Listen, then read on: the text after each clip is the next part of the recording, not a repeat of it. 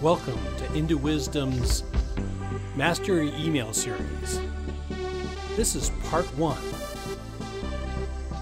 Taming your inbox. 3 questions. We all start with an empty inbox, but pretty soon, emails start to arrive.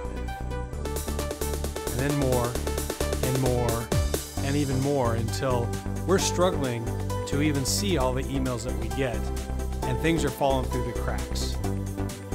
You need a system. You need a way to make sure that you see all the important emails, but don't get distracted by the ones who aren't. You can do this by asking 3 questions. When you look at your inbox, and there's things in the inbox, you want to first ask, what is this? What is this content that's in there? And then, after you've seen that, you want to ask, can I do anything with it? Once you determine you can do something with it, it's what is my next step? What is the next action that I can take?